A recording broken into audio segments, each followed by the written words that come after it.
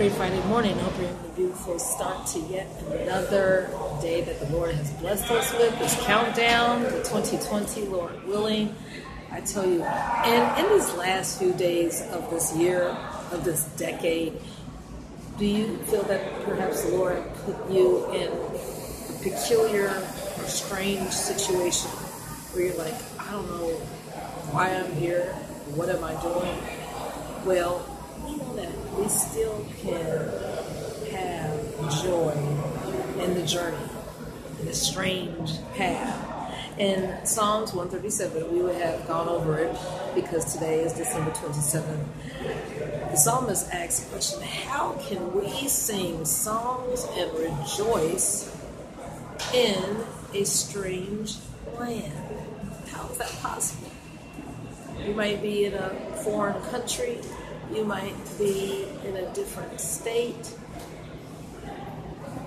You might be out of your comfortable surroundings. Maybe you are staying with a relative. How are you able to be joyful in a place where, like, this is not where I should be? Well, David knows something about that in Psalms, I believe 57, when he was fleeing from Saul. David went into the cave, and even though he described his soul or his heart being surrounded. He said, my soul is among lions in verse 4. And I lie even among them that are set on fire. And the teeth are spears and arrows, and their tongue a sharp sword. He was in some impending danger in the midst of it. But even though he was in a very uncomfortable, dangerous situation, he was able to say in verse 5, be thou exalted, O God, above the heavens. No matter what situation I find myself, let the glory be above all the earth. He kept it vertical. Why? Because his heart was fixed, O God. Amen.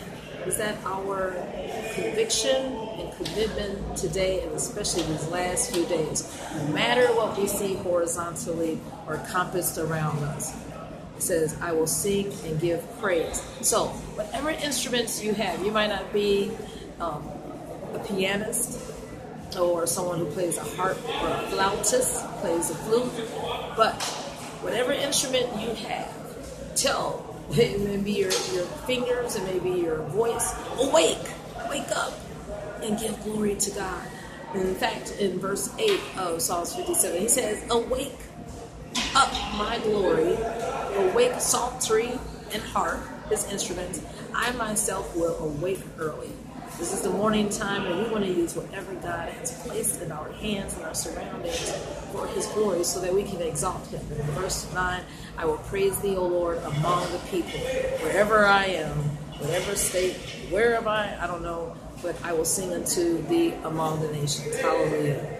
And we would have gone over Psalms 107. A lot of us are eating breakfast. That's cool.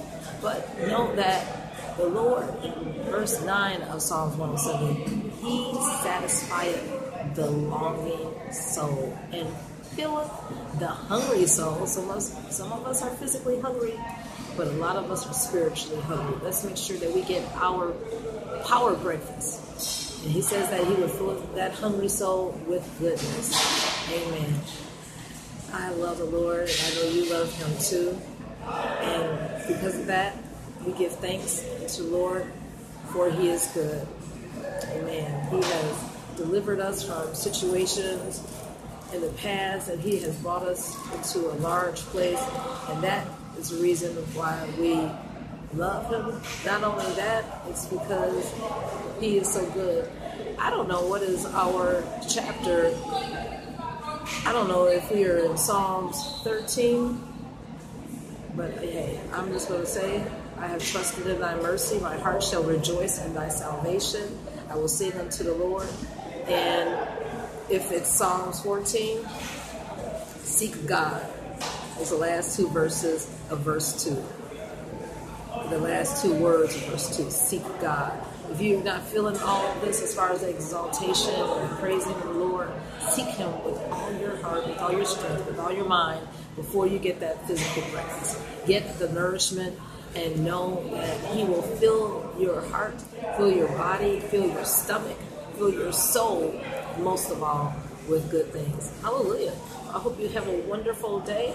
I hope you just enjoy the blessings of the Lord and know that he will strengthen you with his might and fill you with so many blessings. Great day.